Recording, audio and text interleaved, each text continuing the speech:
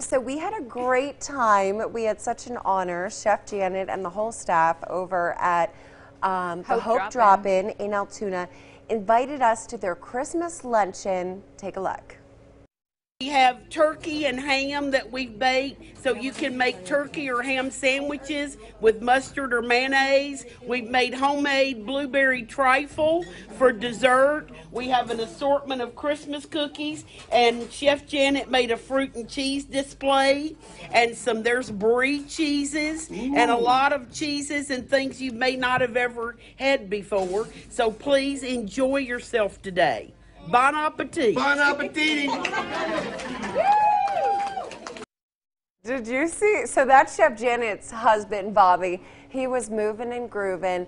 It was just such a beautiful luncheon. You said you really felt the whole Christmas holiday spirit after going, like, right, now Morgan? I'm ready. I am in the spirit. Just because it's just a great way. Look at this. Come on. Little Leah, hi. She loved those, the those therapy dogs. Schnauzers. Look at their tree they decorated. So we heard it was the kiddos that decked it out, and let's just say they done good. And there's still a tree under there, if you can believe it. I wonder how long it's going to take. I could borrow some decorations from my tree from there. And then, of course, we have some more photos there. You and I are. Chef Janet, who's a regular on the show, she snapped that photo from the luncheon. So she cooks the meals on Monday. Her and Bobby go down to volunteer.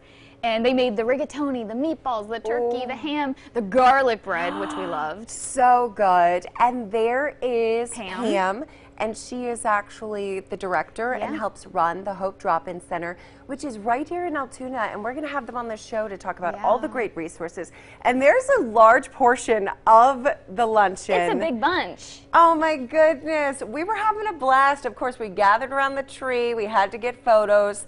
Dog made it in.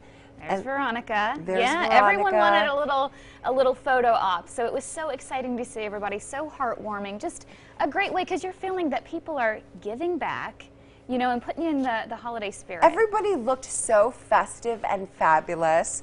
There's Kathy, her mother Phyllis, and we've even got Tina there on the end.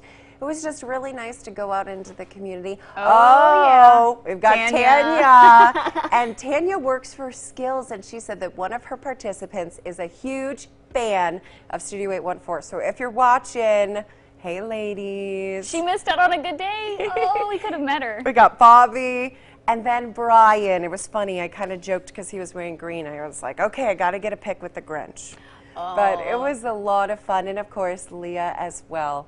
So we just met so many amazing people right here in the 814, and we did want to let you know a little bit more about the Hope Drop-In Center, where it's located, and if you need any type of assistance, maybe a place to hang out during the day, it's right there at 711 9th Avenue in Altoona. You can just head to hopedropin.org.